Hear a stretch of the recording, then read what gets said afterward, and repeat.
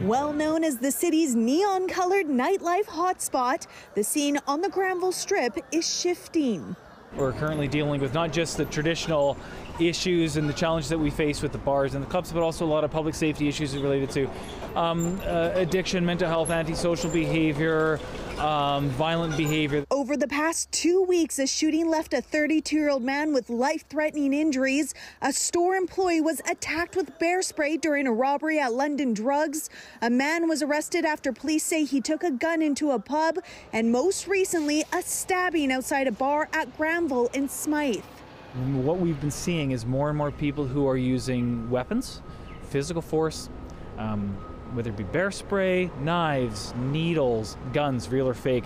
Along with the rise in violence, some parts of the streets are lined with garbage. A recent survey from Good Night Out Vancouver found 89% of 231 respondents feel unsafe in the Granville Entertainment District. It's not safe, it's dirty, you don't really know who you're going to run into. There's just a lot of uncertainty. This woman lives in the neighborhood. She says she's been chased home by strangers and had to duck in stores and restaurants. I don't walk down this street that often. It's a very rare occasion. The VPD says more officers will be patrolling the area and targeted enforcement will focus on those deemed chronic repeat offenders. Councillor Sarah Kirby-Young says safety is her #1 priority for the neighborhood. And you want to make sure that people feel that they can go out and enjoy themselves, whether it's during the day or the nighttime.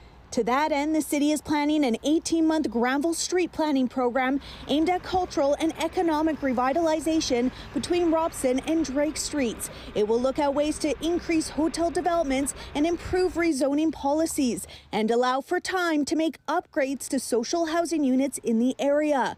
Council will vote on the report at the end of January.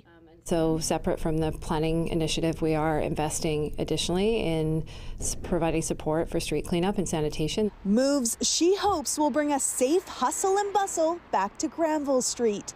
Janella Hamilton, CBC News, Vancouver.